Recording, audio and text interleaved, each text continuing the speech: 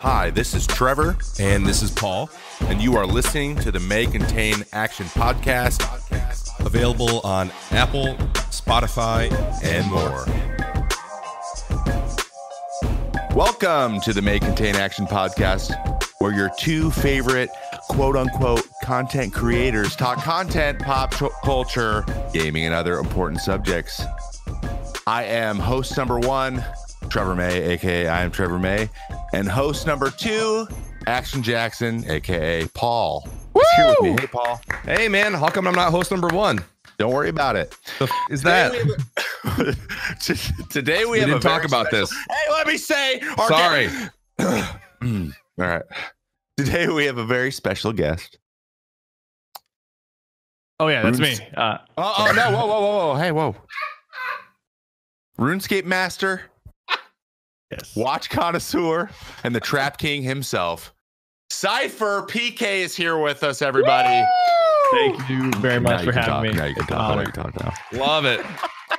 I just not pause. You paused just a little too long, and I thought it was like an intro for me. It's only episode 11. We're getting there. Yeah, only a Yu-Gi-Oh thief would think that. Welcome to the show, Syph. We're excited to have you, man. Thank you. I'm excited. Very glad you're here, man. Dude, again, like this is great. We're at episode 11. We got Syph in here. We got one more episode before Trevor quits. Yep. I'm excited. I'm quitting. So what's that joke about? Because I saw on Twitter about him quitting at the 12th episode. So I've done 2 podcasts in the past. I had my own podcast named after me, and then I did another one gaming related with somebody else, and literally they both ended on episode 12, both of them, because of just like time, or we couldn't link up or whatever. It was like during the season, like what, for various reasons. So the running joke is this one's going to die at 12 too, but it's more of a joke. I think we're going pretty strong.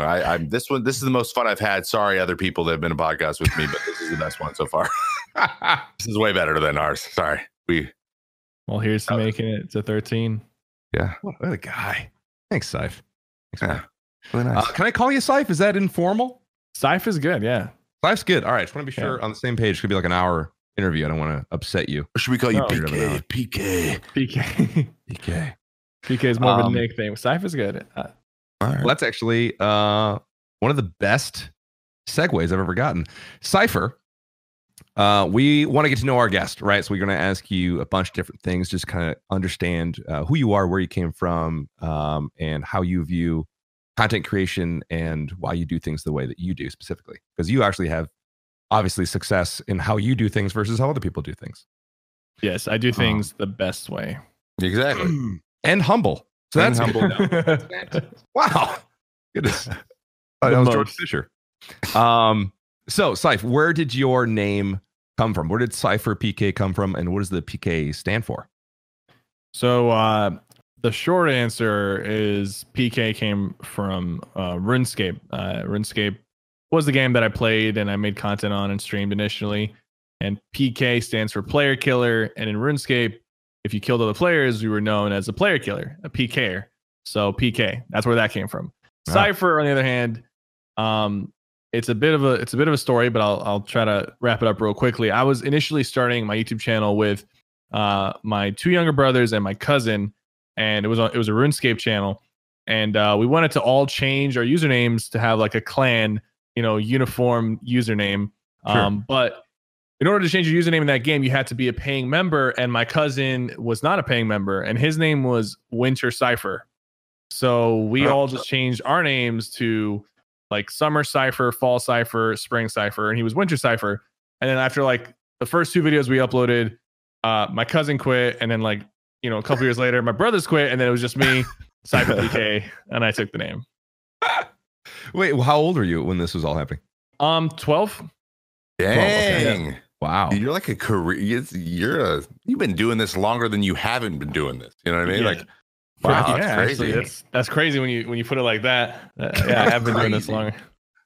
When you were, go ahead, Trev. That's like all the. I'm sorry. I'm just blown away. Like, was it 08? 09 when you started? No. Yeah, how old? 2000. So 2010, I think. Oh, 2010. Well, I mean, yeah, YouTube's been around since like 08. So like that's. But you know, I have videos. I have videos on YouTube, not on SypherPK, but I have videos on YouTube. Yeah. From 08, 07 that I used to make stick figure animations on this other channel, and you would basically there was this program that I downloaded. I think it was called Pivot, and you have these stick figures, and then you move them a little bit, take a picture, move them a little bit more, and then when you play it, it plays all the pictures, you know, in whatever speed you set it to, and you can like make a stop motion stick figure like movie or video. I used to do that like before I did like the gaming content.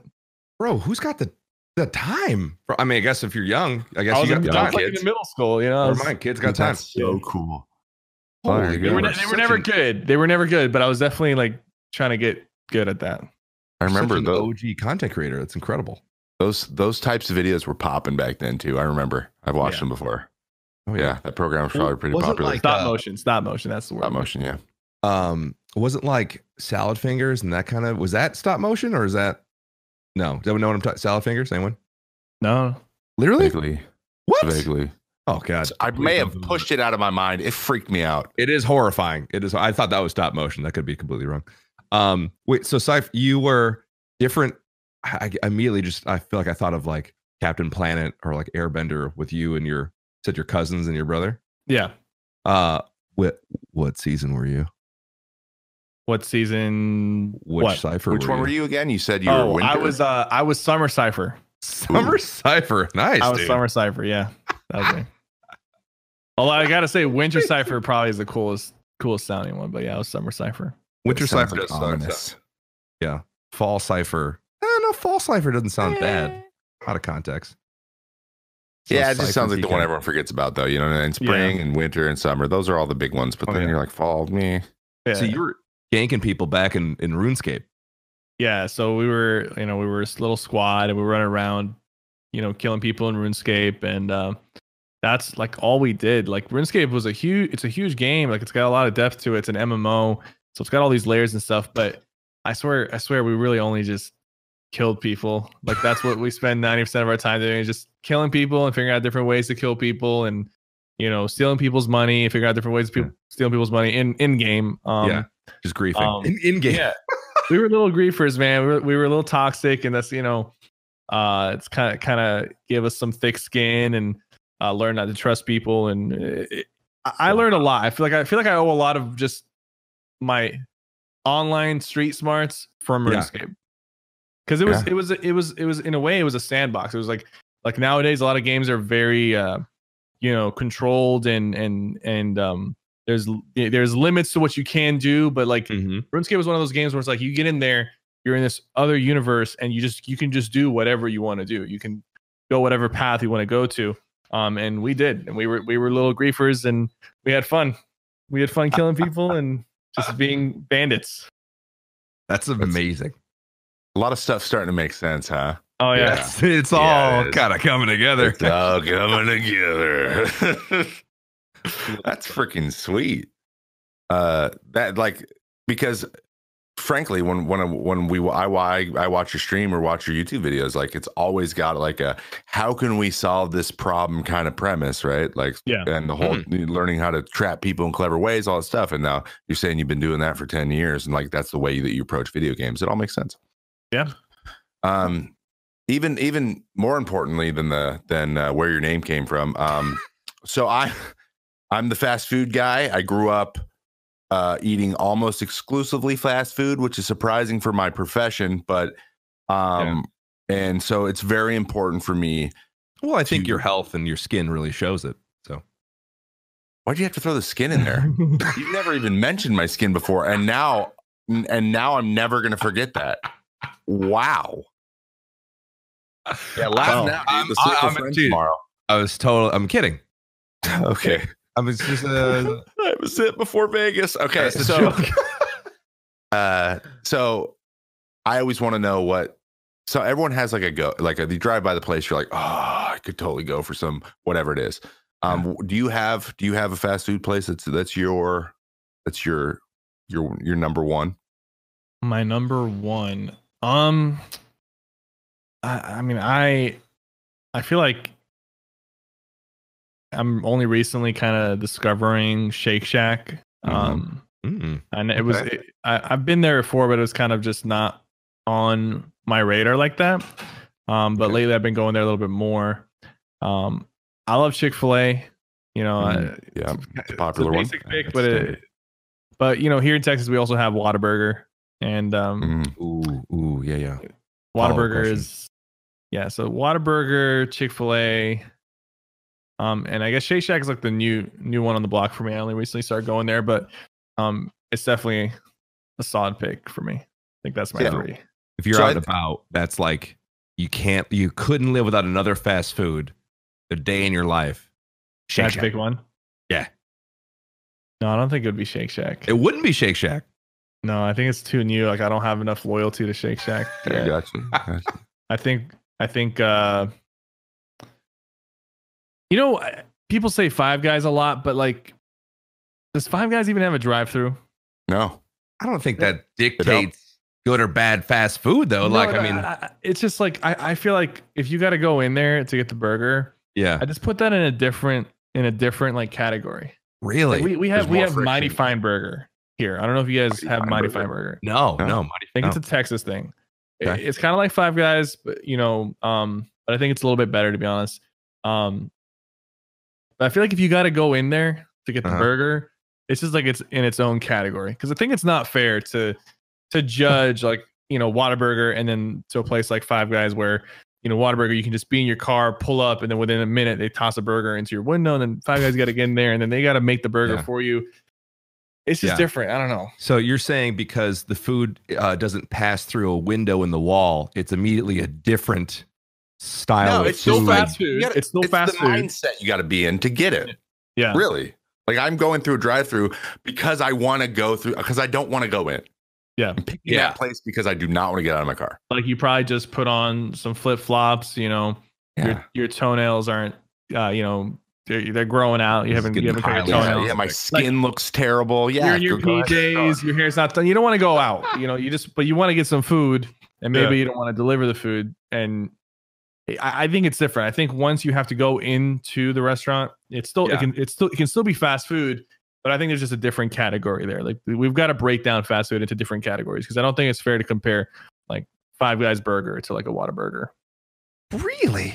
Wow, that's insane. Wow, this is the burger specifically. This is the deepest we've ever gotten with this topic. Yeah, I wonder what Jack, the king of controversy, has to say about that. He thinks that every Whataburger should just be burned to the ground. Evidently. Wow. I don't know if you saw that. Yeah, he hates it. Oh, he hates Whataburger. With just. But I guess so. Here's the thing. I think Whataburger is one of those places where there's not the most quality control. Like there's some really good Whataburgers. We have a lot of them here in Texas. There's some really good ones, and there's some ones that you just don't want to go to because that's the thing. It's like you know, you gotta know the good spots, or else you might be going to a spot that they don't really try. It's kind of like a Waffle House. Like you can risk it, but you know it's going to be good, but you could get something. And that's a time of the day thing a lot of times with Waffle House too. But true. Yeah, I get it. Like my thing was Taco Bell, but my hometown Taco Bell has like a 60%, you know, get your order right rate. So like, wow. Yeah, because it was all guys I went to high school with living in there or working in there, hopefully not living, but working. And but it was okay. I was okay with it. But now that I've had other Taco Bells in my life, I'm like, wow, that Taco Bell was terrible. And I never want to go to it again. Taco Bell's definitely one of those where, you know, if you go to the wrong one, you might just like hate it. If you go to the right one, it'll be good. Yeah. I mean, they're never going to be that great, but you know. Well, and not fresh means something different at Taco Bell than it does everywhere else. Like, oh, absolutely. It's something that's not freshly made is not edible. So yeah, you gotta hope that it's being freshly made. Tim had a recent tweet. I can't find it right now, but Tim had a tweet ranking all of it. So Tim the Tabman had a ranking of all his burgers. Oh, here it is. It says top 5 ranking of fast food burgers from best to worst. 1, Five Guys. 2, Shake Shack. 3, In-N-Out. 4, Smash Burger. 5, Whataburger. And apparently Whataburger replied, and they said, everyone has a right to their own opinion, but unfortunately yours is wrong. Fair enough. I mean, they're defending their brand. I mean, they made the top 5. I think that's impressive. Yeah. If they knew anything about Tim, there was like 300 in that list. Yeah. So, Yeah, I was gonna say they made that's quite a list to make top 5 on. yeah. How you guys feel about In-N-Out? I like In-N-Out. I like their burgers. I do also like it a lot, actually. Yeah, I like it a lot too. We have them now in Austin. You do? Yeah. We've had them for a while now. Oh, that's nice. And there's just more locations opening up all over the place. So, for me, it's like I love it. It's very consistent. Every time I go there, that's one thing I like about In-N-Out is every time I go there, I get the same like quality of the burger. Oh yeah. But for me, it's like their animal style sauce. Fries dude. and on the burger, that I think that carries like brother In-N-Out for me. Yeah. Because if you take the In-N-Out burger without the animal style sauce, it's a good burger. It's decent, but there's other burgers that are better. But the animal style sauce is like, and the animal style fries with the cheese, it's like that's what really takes it to the next level. I love those like caramelized onions and whatever they put in it. It's so delicious. Oh my gosh, so true. Oh yeah, like, but animal style, like it carries. I feel like it carries In-N-Out. Yeah, it does. It carries. Yeah. It's like how the Big Mac sauce carries the Big Mac. Big Mac by itself. Yeah. I mean, might be. I don't know. It's definitely not top tier. That sauce, dude. Whole nother level. That sauce, dude. That Big Mac sauce is you don't forget that taste. It's no, absolutely not. Well, that was we really nailed that. That was the most in depth. Usually people are like Chick-fil-A, and then we move on. Yeah. Chick-fil-A waffle fries. Yeah. So Syph, getting to know you a little bit more, you kind of mentioned that you were in this Earth, Wind, and Fire clan when you were a child with your brothers and cousins. Yeah. What did you do before streaming / content creating?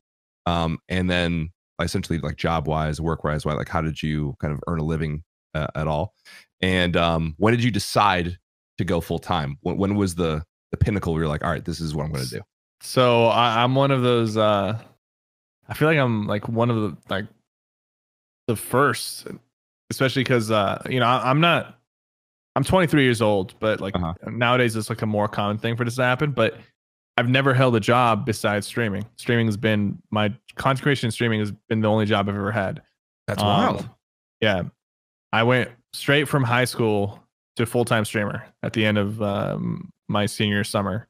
I did go to college for a bit just because I was forced to, and I didn't really attend. Like I dropped a lot of classes and whatnot. But I was content creating since middle school. We talked about the stop motion stuff. And then I think towards the end of middle school, I started doing RuneScape videos. And throughout high school, a little bit more RuneScape. And then towards the end of high school, Elder Scrolls Online came out. And that's when like I was like, okay, this game's coming out. It seems like it's going to be a big deal. Let me focus on this and try to turn this into my career. And I did. Wow. And that's the game that today I did the reveal sponsored thing for. Oh yeah, exactly. Before Sypher came on here, he was doing a sponsored stream for not RuneScape, for Elder Scrolls Online. Elder Scrolls Online. Thank you. I'm curious about that because obviously you started back in like 08, 09 doing this before really 99% of the population knew that you could even make money doing that. Yeah. So what was the driving force behind you wanting to do it? Was it just like, I enjoy it, it's fun? Or did you know from the beginning, like, I'm going to do this for a job? No. So I, at that time, so I didn't make my YouTube channel until 2011, but I was making videos. Like I was into making videos before people were really doing it full time. But from 2009, 2010, 2011, I saw people, who were doing RuneScape videos. I saw people who were doing Call of Duty. That was a big thing at the time. And there was talks of like, okay, you become a YouTube partner. You can monetize your videos. You get money from YouTube. You sign with Machinima, for example, or one of these organizations that are going to help you get partnered. Back then, it was actually like really challenging to get partnered on YouTube, like to be able to monetize your videos. It was super like restrictive. If you did gaming content, you had to partner with another company. So like, but I knew of all the stuff like that people were doing this for a living. And I just like wanted to do that. It was weird because like there was very few people doing it, and it's not like they were making a ton of money, but just, you know, at that time, like to me, just the idea of making any amount of money from video games was like ridiculous and crazy cool. So I wanted to be able to potentially do that. So I made my YouTube channel with like the intention of like this was eventually going to be my full-time job, but at the same time, I never made any money until like 2000, like 3-4 years later is when I started actually making like over $100 a month. But I was lucky enough to be in high school, so I could like spend my entire high school building up my channel and not really making anything. But towards the end, there was like a little bit of a pop off with Elder Scrolls. Wow, very cool. Like, yeah, this is a first for us. Absolutely, it being your.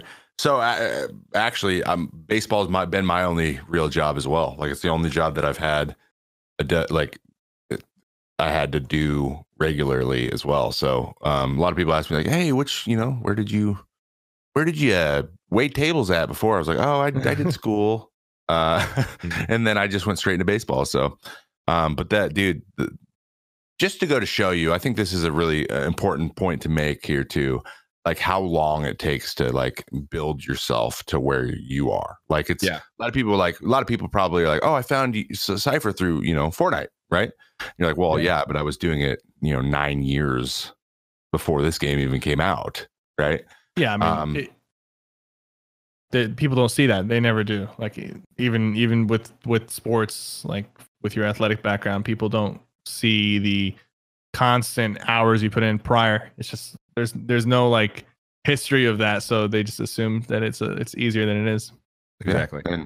And anyone out there who's trying to start your streams, and if you're going into a stream, you're asking a question, I've been streaming for 2 months and I still only have 6 viewers. Like, yeah, it's because it takes a lot longer to build something up. A lot of guests in check, a lot of trial and error. A lot of stuff's just going to not work, and some stuff's going to work, and you never know. If you stick to it long enough, keep putting in the hours, things are working. Just kind of listen to what it's telling you, I guess. But we highlight that a lot on this channel. I feel like it's a slow burn. Like, yeah, you're really not going to pop off immediately. If you do, congratulations, you're 1 in a million. But it's really just putting the time in, making stop motion stick figure videos since 08, 09. Yeah. Yeah, exactly. Incredible. I think Cypher's our first Zoomer on the podcast. No. I'm a millennial. I'm on the cutoff. I think 96 is the cutoff. Are you? Cypher's, or isn't Sparkles younger than Cypher? Oh, really? Was she? Yeah, I think Sparkles is younger than you. Oh, I mean, she's a definite Zoomer, so that doesn't surprise me. She's definite Zoomer. 100% Zoomer. Yeah, no, you're not. Don't worry about it. You're good. You're in Boomerville with us. It's fine. Oh yeah, 100%.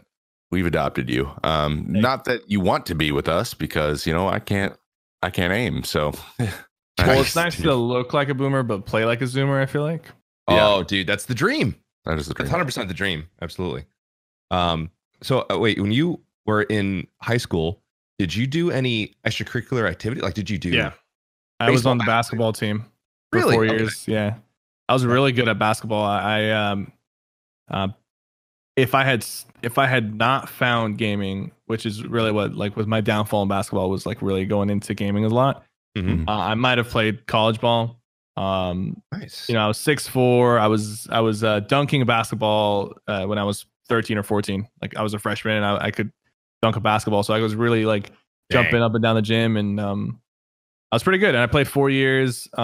Was on the varsity team, but like around my junior years when I really started taking gaming more seriously, and it wasn't as into basketball. But yeah, being 6'4" kind of helps with that. Absolutely. Yeah.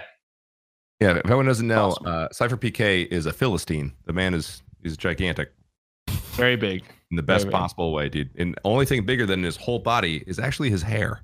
It's actually bigger. It adds a few extra inches to my height. I feel like. It definitely does. Dude. Yeah, I do the same thing, man. My brother is also 6'4", and he's always saying that he's taller than me.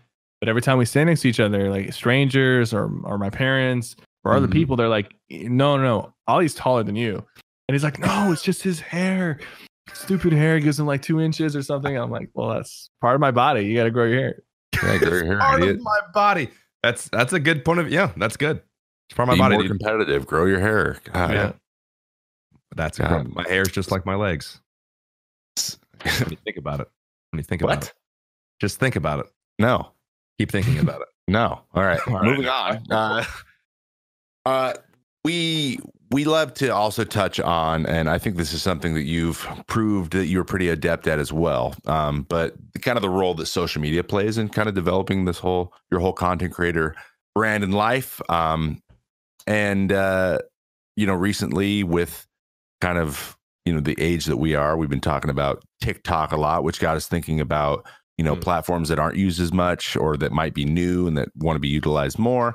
So I guess the question, we'd like to pose is which social media platform is like your favorite? It can be from just like a personal standpoint, you enjoy using it, or even from a business standpoint, you think it's the best for you. And which ones do you think that you can improve on, and that you should be on more, but you're still figuring out, how to utilize it? My favorite is Twitter. I feel like it's the most genuine platform. Like genuine. The thoughts shared there, the tweets back and forth. It's very connected. When I compare it to Instagram, at least my Instagram, it's a bit, I guess, using the word normie in the situation. I feel like on Instagram there's first of all, my Instagram following is like quadruple my Twitter following, but it feels like on Instagram people just follow just to follow, because I sense that on Instagram, like, the comments are less related to what I'm actually doing. There's a lot more self-promotion. There's a lot more hate or toxicity among people bickering at each other. While on Twitter, it's like anybody who's following my Twitter, it's like that's like my most personal social media. So like if somebody's following me there, like they genuinely care about what's going on with me, and it's like a bit of a better connection. That's crazy. I didn't think of it like that, because you do put a lot of I feel like effort into your Instagram. It's very like your Instagram is like okay, so I feel like I judge a lot of content creators or celebrities Instagrams based off of The Rock. And I feel like he's just nailed it. The perfect template that is crushing it, and everyone else he's not judged based on what he's doing. He's annihilating social media. And I feel like yours is actually the most similar to his style. That I've seen. That's a great compliment, honestly. It's true. Like, you don't just post like gameplay videos and things like that, which are good. Like, you have some nuts plays obviously out there because you're PK, but you also just post like chilling with the dogs. Like, what's your favorite dog? And like, you just kind of engage the audience in a way, even though you feel like it seems like you feel like you're not going to get genuine responses, or people are like, yeah, those dogs are cool, but see my story. You won't to check my story. Yeah, you can't handle my story. Water emoji, crazy. Yeah. So am I the most underrated console player? Exactly. God, I got a guy that double posts that every time too. Like, he can't just do it once; he's got to do it twice in a row on accident every time. On accident. So, all that to say, like, your Instagram is pretty on point. So that's kind of surprising that you don't enjoy it as much, because you seem like you put a lot of effort into it.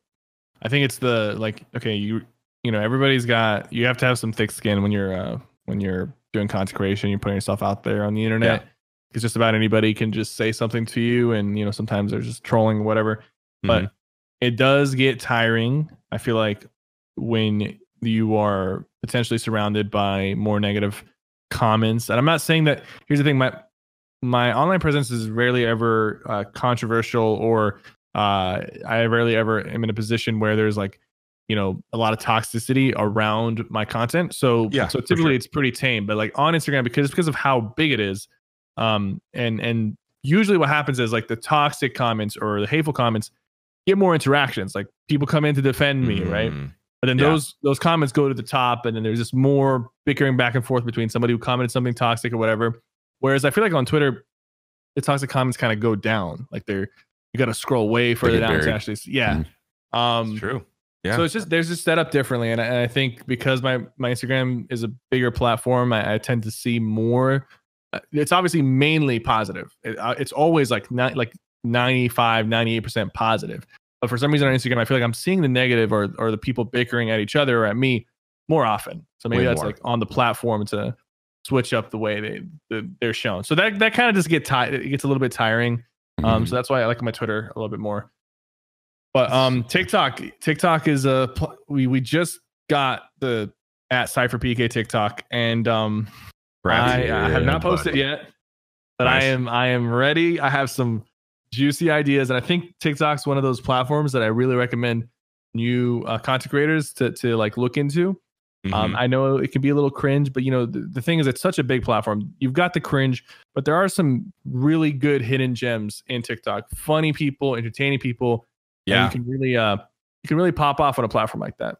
It's easy to get discovered.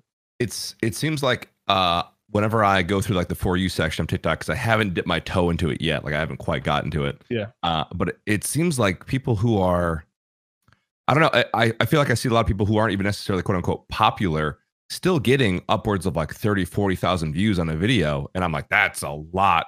I'm comparing it to like a Twitter or an Instagram for a relatively unknown name. That's a lot of views. Mm-hmm. Yeah. That's crazy. A lot of opportunities. Yeah. I don't know if that's some sort of, then I'm thinking, is that an inflated number? Is that because of autoplay? Like, are we talking about Facebook numbers here, or is this like actual views? It's closer to Facebook. It is. But again, we talked about this, right? No one does their followed thing on that platform, though. It's always you suggest. So imagine, being on Twitter, being on Instagram, and only looking at your discover or your browse. Yeah. Only. Like that was your front page. Exactly. Right. I do want to announce that I just got verified on TikTok. So woo! Here we go. Awesome. Friggin' now it's on the pod. Here to hear first. Heck yeah. I was just informed that it got verified, which is great. Super cool, dude. Great. What 13-year-old did you strong out of the SypherPK name, dude? Oh, I don't know. They just took his name. There's a lot of fake SypherPKs on TikTok because I didn't make an account. So we have to like take them all down, but that's okay. Yeah. I was gonna say the content consumption. You're talking about the viewership on TikTok. It is definitely inflated due to the fact that like even if you barely like swipe past a TikTok, it's gonna count as a view or a play, and that's definitely gonna inflate the numbers a bit. But it's not something to scoff at, because when I personally consume content on Twitter or on Instagram or on TikTok as of recently, I tend to consume way more content on TikTok. The way it's designed, the way the For You page is designed, I'm swiping up, I'm laughing, I'm cringing, I'm just like having a good time, and I'm scrolling way more on TikTok, like sometimes up to an hour before bed. It's not good because I end up sleeping much later than I need to. But yeah, compared to my Twitter and Instagram, Twitter I just scroll just like 10-15 minutes, look at some like the most like important tweets that people might have tweeted or follow something, but I'm pretty much quickly off of it. Same thing with Instagram. I might look at some comments that I received, scroll through the people that I follow, which isn't like a whole lot of people, so I just scroll, and then if that's it, I'm done. But on TikTok, I'm there for a while. I'm consuming content for a while, and they have like a setup to where it's like pretty addicting, which is probably why the viewership on there, while it is a little bit inflated because of how it's designed, it's also pretty legitimate. Like there's a lot of people just scrolling through TikTok, constantly consuming that content. Yeah, that's true. And it's and beyond everything else, man, like going through trends and like thinking of ideas, it's just really fun. Yeah, it's really fun to think of things to do and then to actually film them and stuff and see how they come out. It's just generally fun. I wish that existed when I was in high school, because I would have been all over it, because that's just what I'm into. I mean, I'm older, but I've already thought of a few different skits that I'm gonna try to execute, and I'm like just giggling to myself thinking about them. They're they're silly, but like I'm excited to make that kind of content, because I never do. I never have, and it'll be an interesting place to put myself out of my comfort zone. But it's also something I'm excited to take on. That's true. That's a good idea. I can't tell you how many times I've been like laying in bed, just like getting ready to go to bed, and then my wife will be getting ready, like she'll be in the bathroom just with the door open, and I'm like, babe. She's like, let me guess. I'm like, I got a TikTok idea. I just do it all night, 4 or 5 times, run them by her, see if she'll film it. And then we never do it, but someday we'll get it done. I was going to say, she's filmed you a couple times, hasn't she? A couple times, yeah. Yeah, a couple times. When she's in on I feel like you're to your credit, or to your wife's credit, actually, that she's pretty up on the social media like trend. I don't know about like your wife, Syph, but like mine is just not connected to social media at all. Like I told her the hey, look at us. I told her that like last week, and she was like, "I don't understand. What are you saying? What is that?" I was like, "Are you kidding me?" Tears are going. What? What? I was like, "That's the most famous meme right now." My wife is probably like more active on social media than me. Really? Yeah, she's trying to hit 30K followers on Twitter by the end of the month. Whoa! Help her out. Just yesterday, I talked Ninja into following her. That was one of her last quests of getting streamers to follow. But yeah, she's pretty good, and she tweets some of the funniest things I've seen, and a little bit more in tune actually than me sometimes. I feel like, wow. Man, I'm dating Yax. I'm married to a real boomer, dude. But I mean, she's teaching, man. Like, it's one of those things like coming home, you're like, oh my god, I don't want TikTok. Yeah, just let me like look at a wall for a while and have no one yell at me. That'd be great. That's true. She comes home and watches Scandal for 5 hours straight. Great show, by the way. Great show.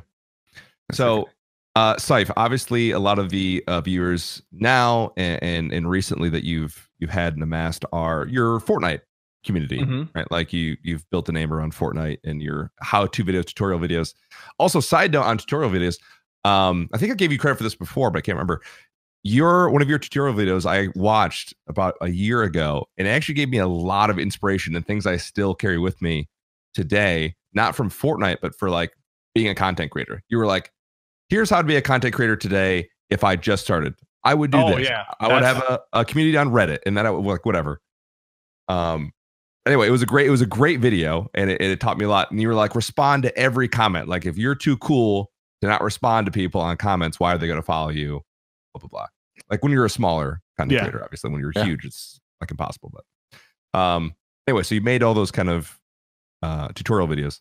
Right now, what's your favorite game to play, to dive into? What's your favorite game to just play on stream, off stream, whatever? And also, what's your favorite game to create content with? Right now, I would say it's still Fortnite. My favorite game to play as of right now is still Fortnite. Okay. Recently I've been doing a bit of a nostalgia trip where I go back and play. Like I played Elder Scrolls. I played a game called For Honor. Played a little Overwatch. These are all games that I enjoyed at one period of time, and I go back and I play. But it is still Fortnite, especially content creation on Fortnite. Lately, I've been having to get creative because there's not really a whole lot of content coming to the game. So now I have to create content, because usually my content revolved around, hey, there's a new item. Hey guys, my name is Sypher. Yeah. This is a new item. This is how it works. This is a tip, blah, blah, blah. That's my content. But now there's not really a lot of new items. There's not really anything going on. So I got to create content. That's where the fashion shows come in and all the weird stuff. But it's been fun. It's been exciting, mainly from like a content creation perspective, to try to get creative. But as of right now, I am kind of just excited for some of the games coming out this year. I recently did I'm finishing a playthrough of Jedi Fallen Order. Excellent game. If you never played it, it's so good. The storytelling and everything, it feels like I'm playing a movie. Which is actually crazy because I've never played a single player game on stream. I never really liked single player games, and I played this one and I really got into it. The stream was really into it. They're always asking me to get back on and finish the story, which I should be finishing this week. So that was something that was really eye-opening to me, because I always thought up until this point that people only watch me for not necessarily Fortnite, but for PvP content. Every game that I've played has always been multiplayer PvP. So to play a single player game, enjoy it, and still have like a positive reaction from the stream, it was a great experience. But as of right now, Fortnite, I'm still enjoying Fortnite. I'm still enjoying the content. I'm looking forward to a new MMO, because that was where I started with RuneScape and Elder Scrolls Online. And there is an MMO on the horizon that I don't know a whole lot about, but it just looks so good and it looks so interesting. It's called New World, and it's Amazon Game Studios. It's their first game ever. This first game that the studios is making. Yeah. And they just posted some PvP blog update, and they posted some like animations and GIFs from in-game footage of them, doing PvP, and it just looks so good. And I'm just like, I really want it to do well. MMOs generally for the past few years have not done well. It's just really hard to pull it off. And that's what I'm looking forward to. Of MMOs, World of Warcraft has struggled I mean, they are like the gold standard of how to do MMO, and they're like kind of fledgling a little bit. And yeah, the genre is hard to pull off in this day and age because you got to spend like 7 years making a game, and it might flop, and then like what? Like you're just out that money. Yeah. You make it free to play at that point, and then you just hope for in-game and item interactions or transactions. Yeah, and that's how you make money. But the nice thing is Amazon Studios, they have from what I've heard, they have a lot of really talented people that they've been able to bring in that have done popular games in the past. And we all know they have money. So this isn't going to be one of those situations where it's an alpha being released as an early release and it's just absolutely unplayable. And they just keep needing to get more money from us in order to make the game good. Fortunately, it should be at least in a good spot when it's actually played by people. So that's usually a good sign. Exactly. I'm with you, man. New MMOs. And I totally understand why that kind of plays right into your wheelhouse as well, with so many things you got to learn about a game, and then building content around you learning all the elements, and then getting into the PvP side and like just saying, and here's how you win. I mean, that kind of just is all. There's always something there to be building content around. So yeah, it sounds awesome. New World looks great. I watched some alpha footage of it. It looks like more polished than a lot of games that came out. Also, like one of the head devs is like been a long time sub in my chat, and I don't know if like I'm really into it because this dev kind of planted the seed of this game into my head. You know, I feel like maybe because like I'm so excited about this game and I really don't know a lot about it, but just like seeing some of the pictures they posted and just the idea of an MMO coming from Amazon, like I don't know. I have a good feeling about it. It's got a chance. We got a chance, and that's all we need is a chance. Great. So I really quickly wanted to kind of go back a little bit to something you mentioned earlier with your Fortnite tutorial videos, and you said they're kind of a lot based around new item, new patch. Here's how to do this in the tip. Yeah. I always have wondered this personally. I don't. How do you make a tutorial or tip video with any kind of confidence? Like the grappler comes out and you give a tip on it. Like you feel like you've mastered it within the first 30 minutes of seeing it, that you feel confident to give a tip to someone that they wouldn't already know. Yeah. So I would not have that confidence. So here's what I do. Here's like my routine when it comes to a new item coming out for Fortnite, for example. I'll use Fortnite. So I wake up, let's say there's a new item. The patch has been out since 4 a.m., but I wake up, let's say 10 or 11 a.m. So the patch has been out for a while. People have been playing and testing with this item. So the first thing I do is I open up the competitive Fortnite Reddit. And if anyone finds anything like crazy or interesting, they always share it there. So I'm I'm constantly on that Reddit. I'm constantly scrolling through, looking at tips and whatever. And I might see something interesting, and that might make me want to try something else that I thought about after seeing that. And then we hop in creative. So the first thing we do is we hop in creative when we get on, me and my editor, and we do all kinds of different tests. Like, will it break if you do this? Does it counter this? Does it do that? So we test it, we get in game, we play a little bit, and then at that point, we're confident enough to at least make a video that basically explains how the item works, explains like a unique tip or something that somebody found out or that we found out through our testing on a massive scale, and then we make a video out of it. And you got to do it like that, because if you wait too long, you kind of lose the hype behind the newness of the item. Exactly. Yeah, so it works a lot like anything else would work: planning, preparation, and testing, and execution. Yeah, executing it, just doing it, doing the work. Yeah, you very clearly have a process on how you handle that stuff, and you've been doing it for a long time, and you have the following too, where people know they can go to you for that type of stuff to learn about it, and so executing and being like, people are going to come in today. I'm going to get a flood of people checking what I'm going to say about it, so let's make sure we have something, and you do. And there you go. And that's why, and I'm sure that's why Fortnite was such a good game board, because it happened so much for a long time. Absolutely. It's awesome. It's great. Love that. Well, cool. Let's take a short break here. Let's do a quick ad, and then we will move on to the section. Ad time. The may contain action. What? I did the little, the thing, like the little, what's the little box that you do in movies? The box, the little what's that thing called? The thing that they slap together to like go. Yeah, that thing. I did that. I literally did that on the video. Okay, anyway, continue. My bad. Doing the ad. And here we go. The May Contain Action podcast is presented by PrintLoyal.com. They partnered with talented artists, creating incredible gaming fan art and make it available for you to rep your favorite games. New art is added weekly, and Drop One, featuring art inspired by Fortnite, Apex Legends, and Destiny, is now available at PrintLoyal.com. Do you love games? Show it with Print Loyal. And I do know for a fact there is several pieces in the works at the moment, covering all kinds of different subjects too. So stay tuned for that. Yeah, check out the Instagram, and they've been making some really dope stuff. There you go. Yeah. So that's exciting, but we're moving on to our next segment. I'm super excited for this. You actually mentioned this already today. Fortnite fashion shows. Okay, first of all, what the hell? And second of all, I saw that your Instagram story about the guy scamming people. Oh yeah. Please explain this to me. Okay, so I think we start with like what fashion shows are on Fortnite, and they've kind of sprung as you know, there's a lack of content, so people got to figure out ways to have fun. And basically, you just invite a lot of your viewers into a custom game or creative, and everybody puts on their best outfit, and you decide, you know, you get them to wait in a line. One person steps out, and you say, okay, you know, whether your outfit is hot or not.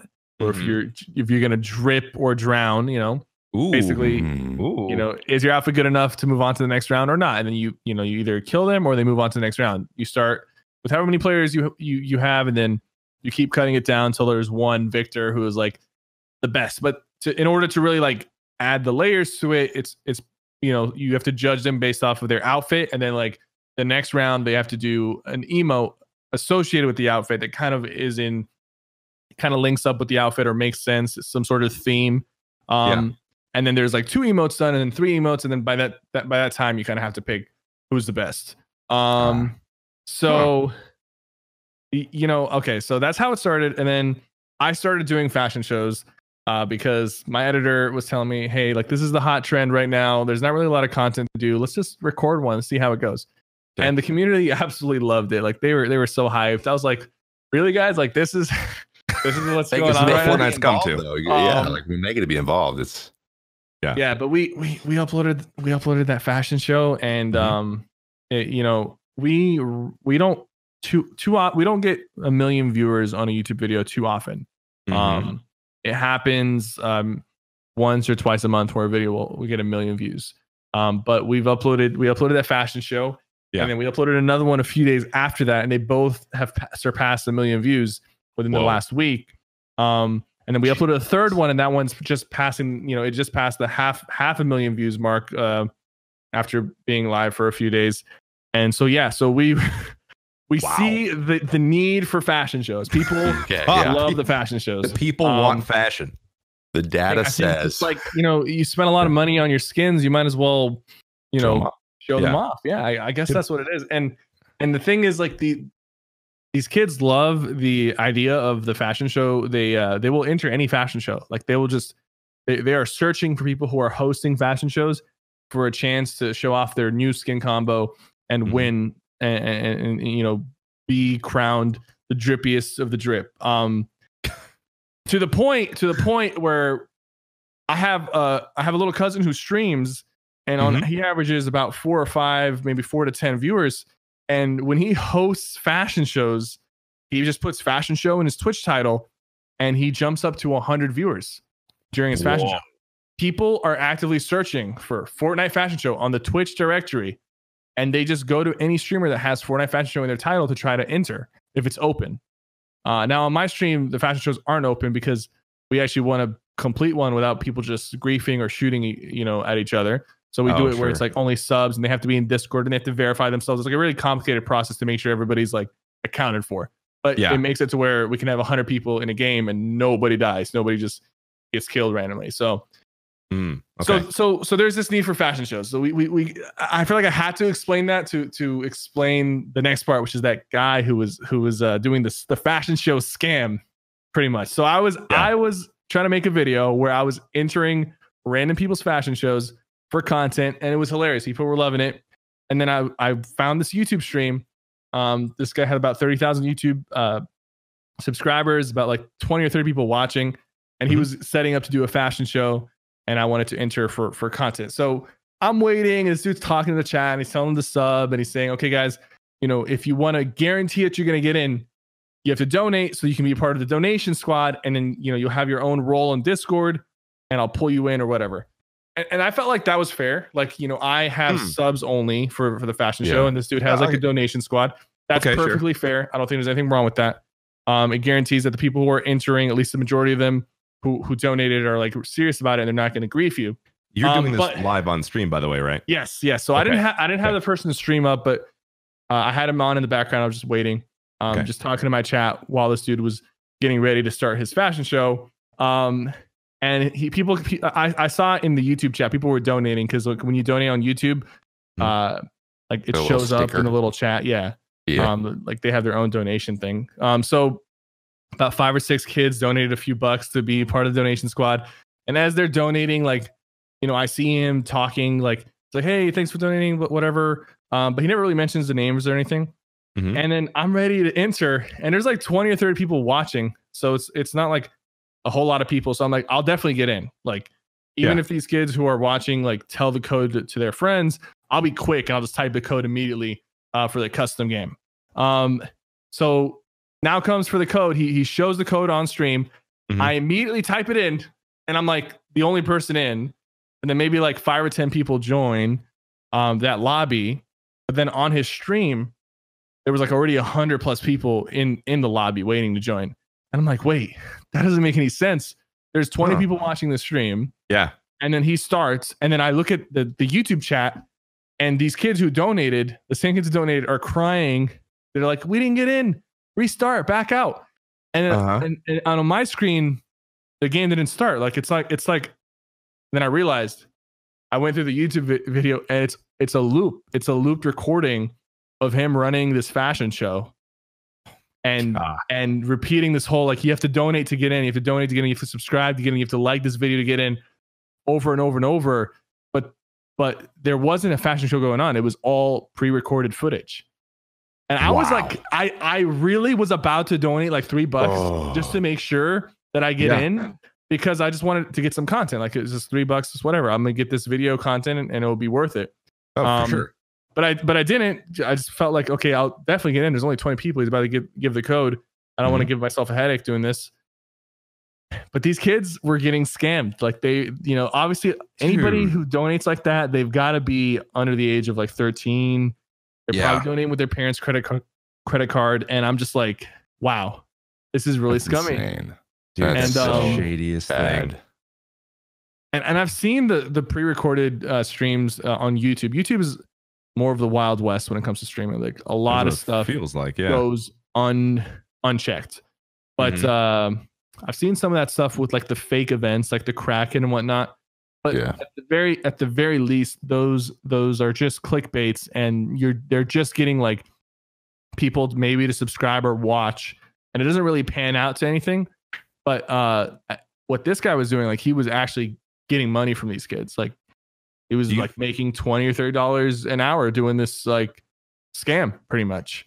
So, do you feel like these kids, or do you feel like this could be done on Twitch? No, or is this only YouTube? No, I think this is just a YouTube thing. I think the YouTube is like, they've just got so much more going on, like more users and a lot different categories to manage.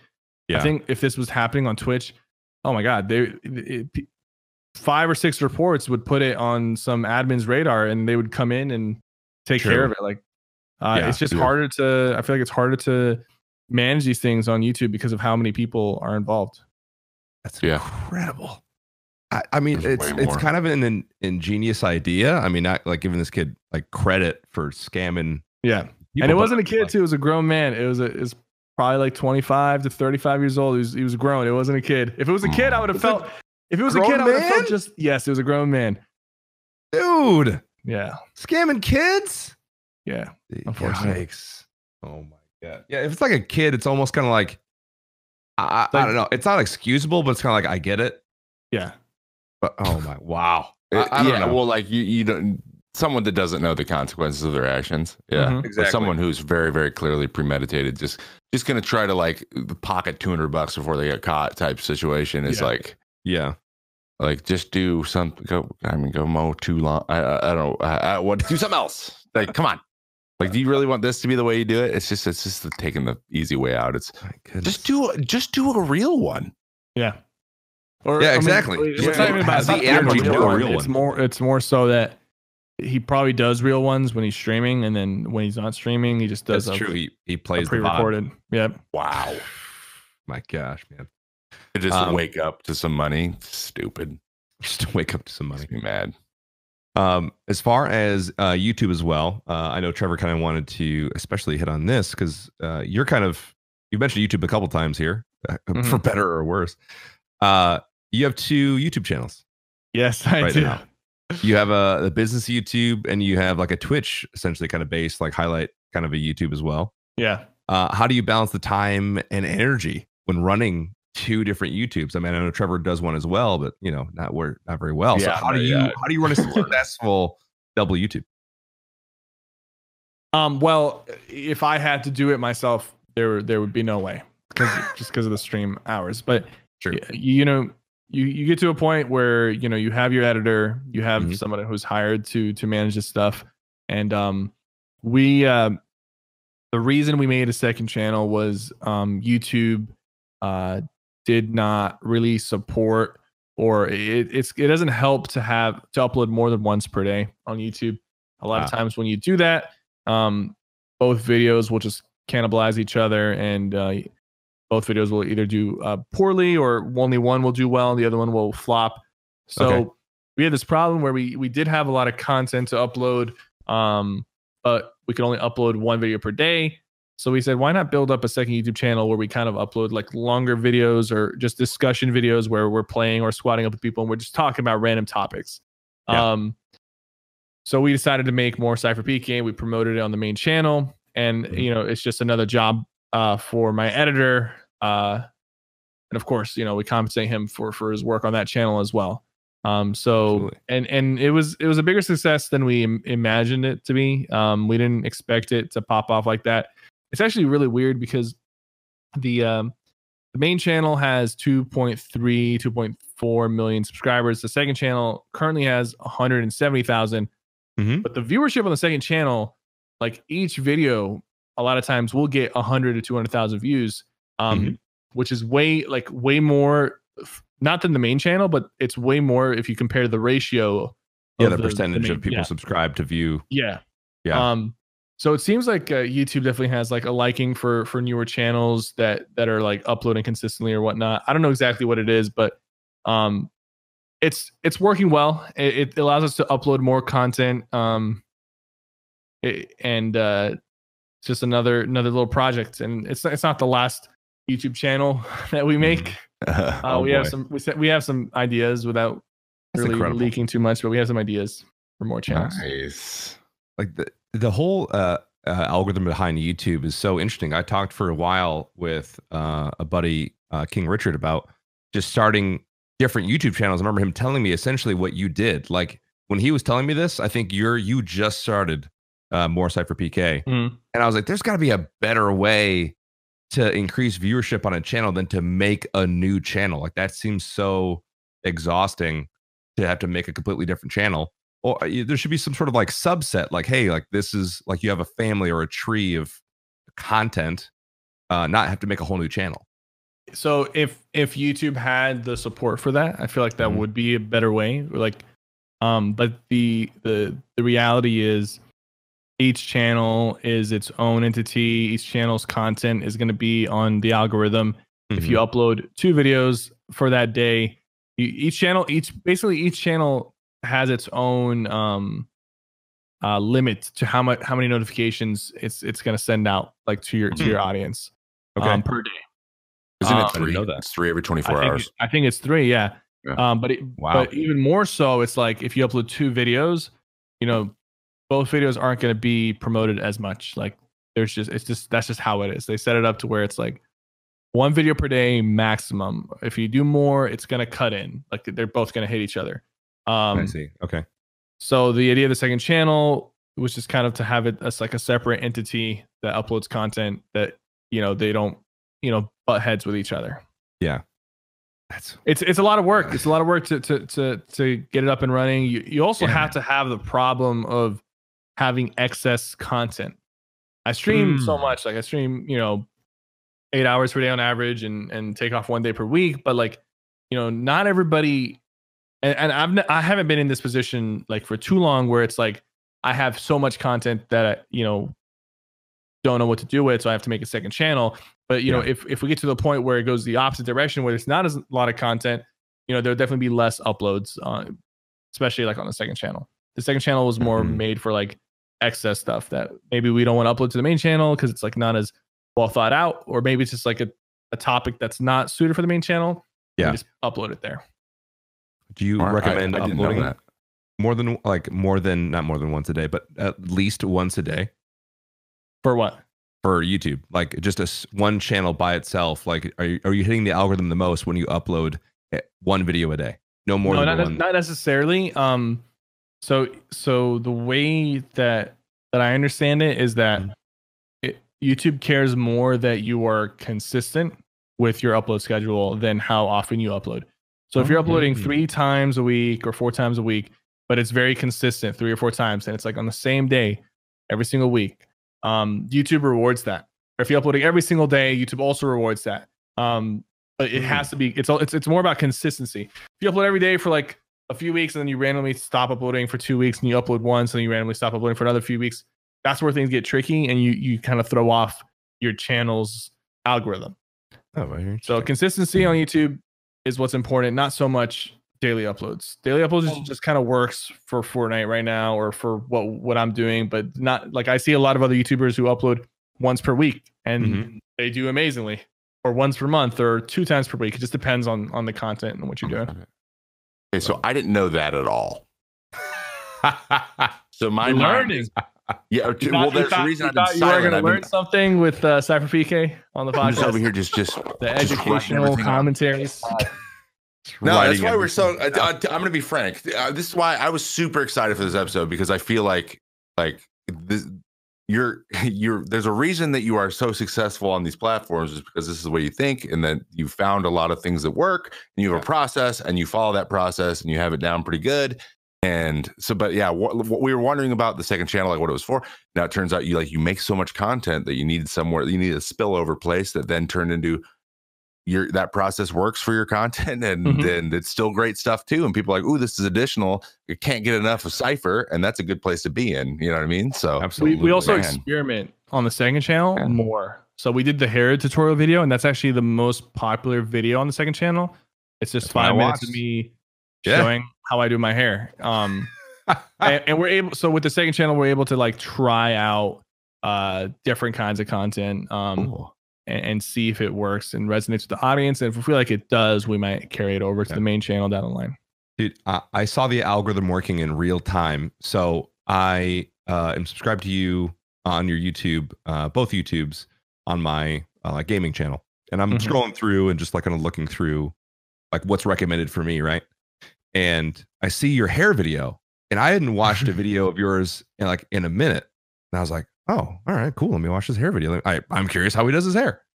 So I watched it. And then after the fact, I can't remember if you sent out a tweet or what it was, but you're like, the hair video is the most popular video I've ever uploaded, or uploaded on this channel or something like that. And I was like, holy frick, I was one of those people. Yeah, it got recommended. Like, I don't know why it happened. It just happens sometimes. Sometimes YouTube, like, you try to think about it a lot and calculate, but sometimes it's just things just happen. And the hair video was definitely one of those things where we uploaded it, initially flopped, but it might be something that people just search for. So I don't know. And then maybe YouTube caught on to that and they started recommending it to everybody. It's freaking insane. I don't understand how it works. Yeah. Suggested videos are just is the cash cow of YouTube. It's figuring out how to get suggested. If you get suggested, figuring that out. Your videos just pop off. You gain new subscriptions. You get new eyes on your channel. It's just how it is. And people who click on a suggested video tend to watch almost the whole thing. Like the time's always way higher too, because they premeditated wanted that. They're like, ooh, that is interesting. Boom. Then the average time watch is usually way longer too. So you get this. So it's good. Like it's people who are actually interested in it. It's also a process. We're learning. We're over here with students. Don't underestimate the power of a thumbnail. By the way, I'm looking at your thumbnail for SypherPK finally reveals how he does his hair. First of all, that title, perfect. Your editor, that's a great title. Finally reveals, like you haven't talked about it before. Yeah. It's been a big secret. Like, ooh, I'm gonna learn something that no one knows. And then the before and after shot with a simple arrow is like gold. That is a fantastic. The red arrow, you see it a lot, dude. The red arrow is so important. You're like, dang it, I'm watching that. I'm figuring it out. How to do it. Figure out how he does his hair, man. It's the simple thumbnails that just pop off. That's great. Yeah. My editor did a great job with that thumbnail. I was kind of blown away when I saw. I was like, wow. I don't even remember making those faces. He just pulled that. That's screen grabs, right? Those are screen grabs. Yeah. Wow. That's a high quality screen grab. That's incredible. Yeah. Jack, I gotta give him credit. That's my editor's name. Great job, Jack. Great job, Jack. The way we even got him to work with us was crazy. I was streaming Fortnite. I only had a few hundred viewers, or like 100 at the time, and that was like when I first started streaming it, and I had lost a lot of viewers because I was playing other games and I played Fortnite. We're like, you don't play Battle Royale, so we want to watch this. So Jack happened to find my channel, and he was like, "Oh, I'm learning to edit or whatever. I'm going to make you a sniping montage." So he did, and we uploaded it on YouTube. And that was my first ever like really Fortnite edited montage from him. Nice. And he has grown so much. He has grown with us as an editor. That's awesome. Where like we kind of worked together, and he started off where we had to kind of tell him every single thing to do. And he had a lot of bad ideas initially. And he had a lot of terrible titles and thumbnails initially. Yeah. And now he's just surpassed us. He's a pro with this stuff. He really is. And it works. He learned the YouTube game, and he's a very invaluable part of our team. And I feel like that's like the best people to work with, are people who kind of came up with you, understand the process, and he's very invested in these channels. That's amazing. Doing well. Hear that, Joker? Hear that, Daniel? Woo! Keep doing it, Daniel. They're doing it. Cool. Awesome. Paul, you ready to play your game, dude? You ready? I'm freaking so ready to play my game right now. Let's play your game. Let's get into it. Game time, everybody. Woo! Today's game, it's called Animal Noises. Yep. You got it, Cypher. Animal noises. You're on an animal noise. So congratulations. I'm happy for you. Doesn't happen very often. So, Cypher, we're going to play a game. It's between you and Trevor. I'm going to be kind of facilitating it. All right? Okay. I'm going to play an animal noise. I'm going to give you a multiple choice. You tell me what animal you think it is. It's pretty straightforward. All right. So we're taking turns, or do we race to answer? No, you can take turns. There's no rush. Okay. No rush. You can go first. Yeah, so I'm going to play the sound and then give you the multiple choice. Then you tell me what you think it is, either one of you. All right? All right. Someone's going to keep track. All right. Perfect. All right. Animal noise number 1.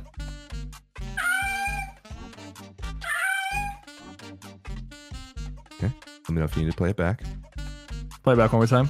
Yeah, play that back. Okay. All right. Okay.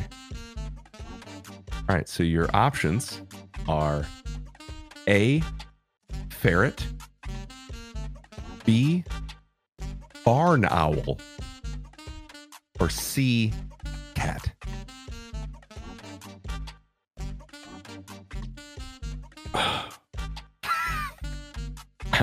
I'm going to go ferret. All right, Trevor's got A, ferret. I don't know what a ferret sounds like. I'm going to go with cat. Go with cat. Are you reading your chat right now, Syph? No. Really? No, I really am not. Okay, all right. All right, so we got A, ferret for Trevor, and C, cat for Syph. Mm-hmm. All right. Trevor? Cypher Nice. Nicely done, dude. Just Nicely a done. cat. That is in fact a cat. Yeah, dude. Sometimes you can't overthink it, dude. Sounds like a cat in distress. In distress. Yeah. I mean, I thought it was. It does sound like a cat, but I thought you were just juking me, like it was a koala again or some shit. Dude, I mean, sometimes these are jukes, sometimes they're not, dude. You gotta know which ones aren't. By the way, how many total animals are there? Is there 4 again, or is it? There's 5. There's 5. Yes, there's we 5. did. There's, Cool, there's awesome. a tiebreaker this time. 1-0. All right, 1-0. Okay. Animal noise number 2.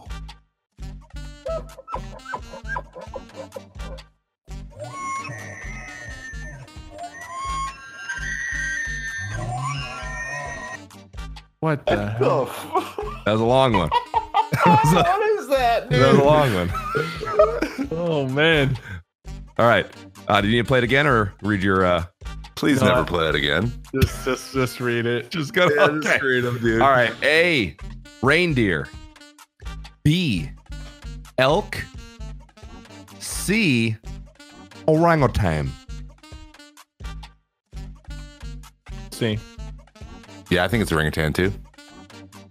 All right. Trevor or Slife, both C, orangutan. Yeah. Mm-hmm. Wow. Both of you wrong. Yeah, There's a juke. it was Elk. a juke, dude, not orangutan. That's actually an elk. That is an elk. Yeah, The end when elk. he's like the guy underneath.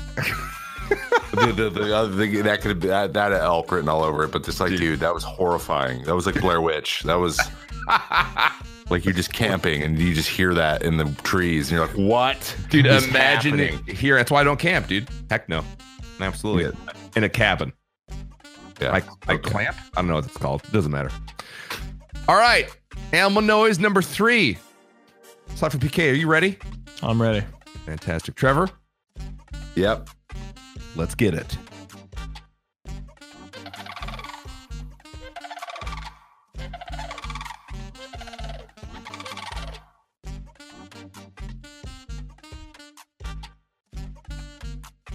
Nice. What are our choices? All right. You have A, crane. B, peahen, as opposed to the male counterpart, peacock. It's a peahen. Or C, flamingo. Dude, honestly, it could be either one of those. A bunch of mating birds. I want to say peahen. Okay. I'll go with flamingo. Okay. Both of you guys on that one. That's Wow. unbelievable. That's tough. I mean, dude. it's That's a honestly crane. like it's honestly just a guess. Like they're all No, birds. those are very hard. Yeah. Believe it or not, I actually looked up a peacock sound. It's actually more recognizable than you would think. If you heard it, you'd be like, "Oh yeah, that's what a peacock sounds like." Oh, really? I remember that? Yeah. Maybe we'll be doing that after the pod. Please do that. Please look up peacock sound. That one was a tough one. I won't lie to you. That's kind of a crapshoot. All right, our 4th animal. Hopefully, you can get this one. It's a little tough though. It's a little tough. I have a little confidence in God. Trevor. I think Slife can get it though. Okay. Slife lives in Texas. Is released by nature all the time. He gets it. He gets it. Mm-hmm. Okay. Animal number 4.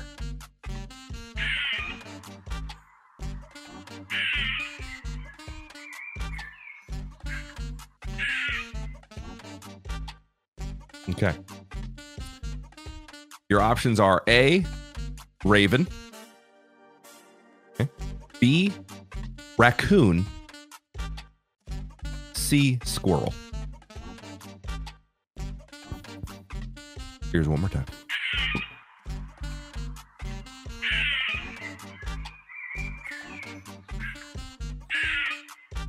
I think it's a raven. Okay. Raven.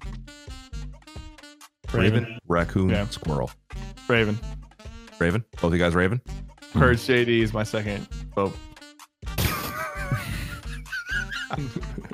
I should have put that in. Missed opportunity. All right. Both Raven. Both. How have I been Man. wrong every goddamn Dude. time? That's tough. That's actually a common squirrel. What? What? That I've just never sounds- heard a squirrel even make a sound. Dude. I don't know if squirrels could make sounds. That is a squirrel. Isn't that wild? I feel like I've heard this sound a million times, but I never knew it was a squirrel. Someone either got that like on their Ring doorbell in the middle of the night or some shit. There's no humans. As humans come around, dude, those things are just like in the tree, just sitting there silently, so you never see them. It's tough. And then when everyone's gone, they make sounds. Trevor's gotten every single one wrong, right? Yep. Yes. Okay, and Cypher's got 1. 1-0 and 4. Nothing. All right, so this is Trevor's last chance to tie it up or Cypher's chance to put it away. All right, your final sound.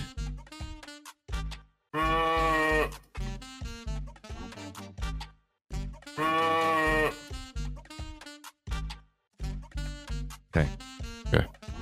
Your options, okay, are A, goat, B, pig, C, a cow in labor.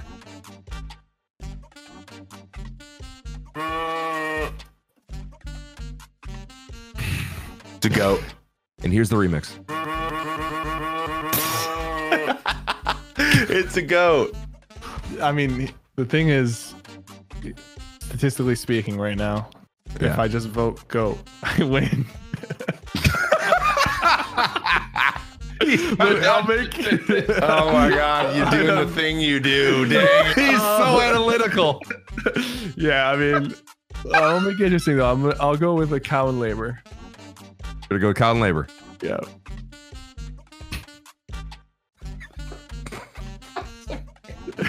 Sorry. Okay. Everything's a game. All right. Cypher. Trevor. Nice. We Nicely done, tied. dude. You tied it up, dude. You tied it up. Congratulations. I'll take a tie. That's a If goat. I vote A, statistically, I still win. I never thought of that. That's I didn't amazing. think of it either. It's someone plays a lot of tic-tac-toe. That's Seriously, good lord. Playing board games with you must be exhausting. Oh, it is. That's, I don't know. That's my brothers. hell yeah. Well, Cypher, what I thanks for mean. participating in our game. How many brothers do you have? 3 younger brothers. Oh, there you go, Very dude. competitive household. It's coming together. It came together earlier. It's coming together again. Dude, I'd love to meet your Together brothers, see again. what they go through on a daily basis. That's crazy. Oh, they're like mini versions of me. We're always trying to outsmart each other. Yeah, Gotta it's be gonna on be your, exhausting gotta in be that on house. your A game. It is working out. Absolutely. Animal sounds, everybody. We did Animal it. sounds. Thank you very much, Paul. Those You're were good welcome, ones. Those were Trevor. very hard. Good job. Thank you. So our final segment before we take off.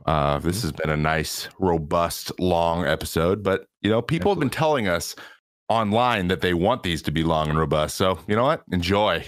Boom. Before we go, we like to talk about other content creators that we have been consuming recently. Their stuff. It could be on any platform. It could be like the mob on Twitter. It could be anything, TikTok stars, whatever. And so we like to just kind of say who we've been watching and where we can find them. Give them a little shout out. And so I will start up. They're a good friend of, actually, Paul knows John pretty well too. His name's Kick Tripod on YouTube and Twitch. He plays Overwatch. He's a podcaster himself. Has been doing podcasts for a long time. Does OWL Overwatch League content and stuff. But recently, he has started a new kind of thing he's leading into where he's talking a lot about tips and tricks he's learned about content creation and doing a lot of stuff on your own, which I loved. So his recent video was like 10 tricks on Photoshop that he doesn't really know how to use Photoshop really well, but he's like, here's 10 things that I just use every time and I can make good looking stuff without actually having to be like super into it. Like making thumbnails and things, which I thought was awesome especially for people who are trying to start channels and are doing everything themselves. I know that soon he's gonna be doing a video on cable management, which is like something people don't even think about, but everyone sucks at. Oh my God. His wife has been in management with Apple, like doing stores and things. So he's got like all this experience in how to make things display look really, really nice. And he is also a rep for GoXLR. So a lot of people who have these have dealt with John in the past too. And he's really good at explaining how to set all that stuff up. So it's kind of his forte is like, you know, studio setups and creating content and learning the skills you need to be able to do those things. So his name's Kicked Tripod, all one word, on YouTube and Twitch. He's a great guy. And he's been doing a lot of really good stuff lately. So I thought I'd give him a shout out. Yeah. No, he's got quality stuff. He recently moved and made a desk and his desk set up, and the wires literally disappeared. I don't know where they went. They're literally gone. It was amazing. I'll have to check that out. Yeah. Oh my, it's like one of those things, like, I don't know. It's like one of those satisfying things, like watching people like squeeze a sponge or like ASMR. I don't know. It's like cable management. Oh my God, that looks so good. Oh, God. Honestly, I feel like that would be a good YouTube channel. Yeah. How to cable manage? Oh my gosh. Yeah. No. Like, just, it's not even how to cable manage. It's more of just like a pleasure thing. Like you show a video and it starts off with like the worst cable management ever, and some dude just comes in and just quietly, with a mic attached to them, starts unplugging and replugging and moving things around, and by the end of the video, the whole place is cable managed. True. The incoming third. I think there's a market for it for sure. Here we go. Cypher cable management. Yes. More SypherPK pleasure. Even more. Have you seen those aquarium videos that get like 30 million views? These people just making like how to do an aquarium, an indoor aquarium. No. There's aquarium videos out there that have millions of views. People just watch people make aquariums. Dude, that's freaking. I mean, there's something for everything. Yeah, there is. That at all. Well, YouTube's a great platform. Yeah. Paul, who you got? Yeah, absolutely. So my content creator this week is a friend of mine. Her name is Ashlina. She has been making content for quite a bit now, actually several years. She recently just came aware of an illness she has. So sure, her videos have kind of gotten less and less, but honestly, it's more inspiring to kind of see her keep doing it. She loves streaming very much, and watching her content's always very good and positive. And she's one of, I feel like, not that it doesn't exist, but I think it's rare to find someone kind of like Syph, just fairly positive, just positive about whatever, like just non-toxic type of relationship with her viewers. She also does this thing called I immediately forget. It's essentially a positive type podcast. It's a play off her name. I immediately forgot. But essentially she talks about just like people's lives, how they're doing, tries to be positive in general, and that I think that's kind of rare to see on Twitch. So just rarity in seeing people be positive and talking about your issues in an open forum is really, really nice. So she's coming back, killing it more recently. I like her stuff. So she's Ashlina, Ashlina, ASHLINAA on Twitter, Instagram, and Twitch. Awesome. Yeah. You got Syph. Do I have a content creator of the week? Like who's someone that you watch a lot? It doesn't, like, it can be a buddy. It could be literally anybody, big, small, medium, on anything. Doesn't matter. Who's someone that you enjoy their content, even if it's someone that you've watched for 5 years, 10 years. Dude, what's the under over? He says myself. No.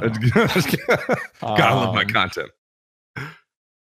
Oh geez. I mean, lately I've been tuning in to Lupo playing Tarkov, and I know you play Tarkov. Yeah, I've been watching Lupo play Tarkov a lot too. I feel like Tarkov is a great game. I don't know if I would personally be into it, but like every time I tune into him, he seems to be having such a good time and focused. So yeah, let's just say Lupo is that's a good pick. Dr. Lupo. Some of you may have heard of him. That's Dr. Lupo on Twitch. Heard of him. Yeah, I know him playing Tarkov. It's just a new. Never heard of him. I totally see why he's so into it. Like it's right up his alley. Who? Megalo? Awesome. No, he's watching him. I played with him playing Tarkov, and he's like takes it like he like be serious about it, but also have fun. But just watching him love other people playing this game that he's loved for so long is kind of fun to watch. Like he's like a kid in a candy store, so excited. People love it. It's like if all the streaming community just like got super into like, I don't know, TFT. I'd be a cloud nine. Exactly. Yeah, exactly. Yeah, I mean, it would be easy to take like the the role where you just kind of gatekeep everybody, but he is so welcoming to everybody coming in and playing the game that he's loved. So. Dude, he absolutely got a good perspective on a lot of things. Ben's a great guy and content creator, and no one can deny that. I'm denying it right now. Okay. No, so Syph, as we kind of wrap up here as well, we're gonna let you go, but we kind of want to know, do you have anything planned that you can share real quick? What's next for your stream, man? What are you excited about? What do you got coming out? What are you doing? Any events, any merch, anything? So we're moving into our home on the 31st. We purchased a home, and it was being built for the past 11 months, and it'll be ready by the end of the month. And that's going to, spark a lot of new projects that we have in mind. Without my wife hates when I talk about the future because she said I give away a lot.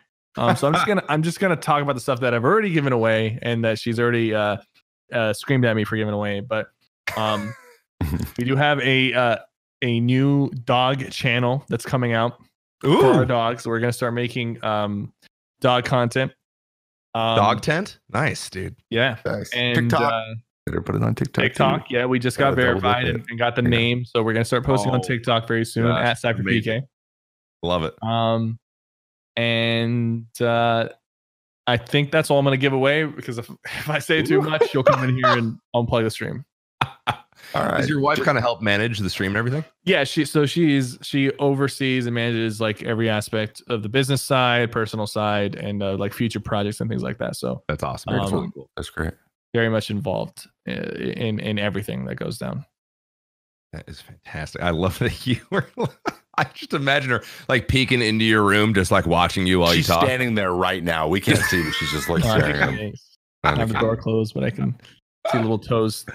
Dude, like that time during streams is like months ago. You're like, yeah, sometimes I take my ring off to play games.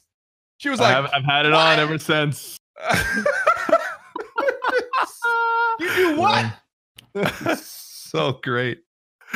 Oh, I guess everyone's just gonna have to tune in to see everything else and keep up with it. Seriously. Well, before we go, we have a huge shout out to our review of the week, Simon Culbertson. They said, while working as a surveyor, I have a lot of time in the field to listen to podcasts. The flow of may contain action keeps me coming back for more, and the conversation topics keep my mind occupied hours after the episode is over. Keep up the great work. I'll be listening as long as the episodes keep coming. Thank you so much, Simon, for that very thoughtful review. Appreciate it. Don't forget to leave a rating yourself. And also, if you do, there's a chance you might just make the show. This is the May Contain Action podcast. You can listen on all major carriers of podcasts, including Spotify, iTunes, Google Play, SoundCloud, or watch the VOD on YouTube. That's video on demand. For any boomers out there don't know what that means. 5-star ratings and leave a review. Who knows? You may even get featured, like I said, on the next podcast. Also, we're on socials, dude. Go follow at May Contain Pod on Facebook, Instagram, and Twitter. We're really posting the memes. It's been really good. Our editor's really going nuts on that channel. So at May Contain Pod on all those. Yes. Trevor? Just a quick note on that. Action is not in there. So if you put action in it, that's the wrong one. It's may contain pod. There's no action. Yeah. To make sure that's for saying my skin's bad. Yeah. I am Trevor May on Twitter, YouTube, and TikTok. I have a second YouTube channel as well that I'm learning a lot about how to make it better. Trevor May Baseball, trying to really, double down the fact that I'm a Major League Baseball player and I really should be leveraging that. So follow that as well. And I am Trev May 65 on Instagram. Syph, where can we find you? We realized we didn't. You're supposed to do that first. We forgot. We that's okay. SypherPK on YouTube, Twitter, Instagram, Twitch, TikTok, and more SypherPK on YouTube as well. So across the board. God. Just type SypherPK in and it'll take you to the right one. Yeah. I think if you type the letters SY, it's the first thing that comes up everywhere. Hopefully. Pretty wild. Pretty wild.